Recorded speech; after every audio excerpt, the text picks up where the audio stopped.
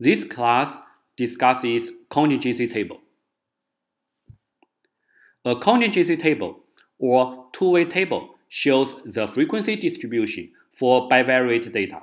We have a contingency table in this slide, which is constructed based on a sample of 1,164 faculty members in a university. We have two variables, age of the faculty member and the rank of the faculty member. For age, we have 5 different age categories. For rank, we have 4 different rank categories.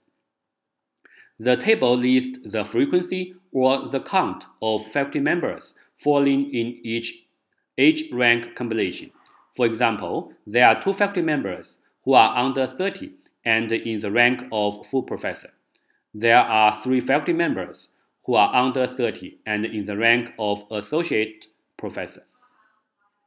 Usually, the last row and the last column indicate the column sum and the row sum. For example, for the first row, the total is 68, which means that there are 36 faculty members under 30. For the first column, the total is 430, which means that there are 430 faculty members in the rank of full professor. The right bottom number is the total number of faculty members in this dataset. Using a contingency table, we summarize the frequencies for all possible scenarios for the possible age-rank combination. We can define probabilities based on a contingency table. A marginal probability is the probability when only considering one variable. For example, what is the probability that a randomly selected faculty member is an associate professor? In this question, we only need to consider one variable, rank. The last row of the contingency table lists the frequencies of faculty members for all different ranks.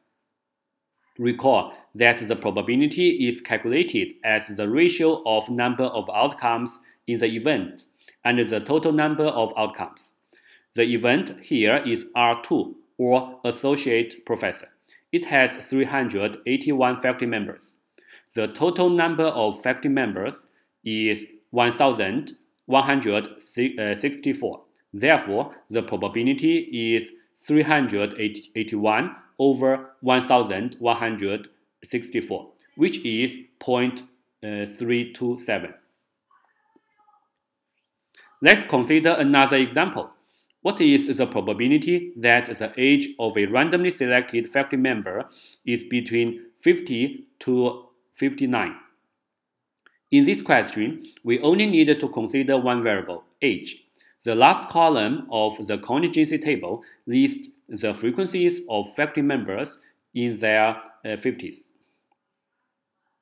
The event here is A4, which has 253 faculty members. The total number of faculty members is 1,164. Therefore, the probability is 253 over 1,164, which is 0.217. A joint probability is a probability when both variables are considered. To calculate a joint probability, we follow the same strategy. That is, count the number of outcomes in the event and then divide it by the total number of outcomes. Notice that a joint probability is still a probability. We use the word joint simply to emphasize that it involves more than one variable. Let's check 2 examples. What is the probability that a randomly selected faculty member is an associate professor with age between 40 to 49? In terms of notation, this event corresponds to A3 and R2. We may locate the corresponding cell in the contingency table. It shows that 125 faculty members are associate professors in their 40s. Therefore, the joint probability is 125 over 1,164, which is 0.107. The second example is what is the probability that a randomly selected faculty member is an assistant professor with age between 30 to 39. This event corresponds to A2 and R3. Check the contingency table in the previous slide. We will find that 163 faculty members are assistant professors in their 30s. So the joint probability is 163 over 1,164, which is 0.140. We have demonstrated how to calculate a marginal probability and a joint probability. We can calculate marginal probabilities and joint probabilities for all possible scenarios in the contingency table. Compared with the previous contingency table, it is essentially a relative frequency table. Each number is obtained by the corresponding frequency divided by 1,164, the total number of faculty members. Let's point out some properties of marginal probability and joint probability. Firstly, the sum of all joint probabilities equals to 1. This property holds because we have included all possible values for age and rank. Any faculty member must fall into one of the age-rank combinations. Similarly, the sum of marginal probabilities of rank equals to 1. The sum of marginal probabilities of age equals to 1. We can see that the sum of joint probabilities in one row equals the corresponding marginal probabilities.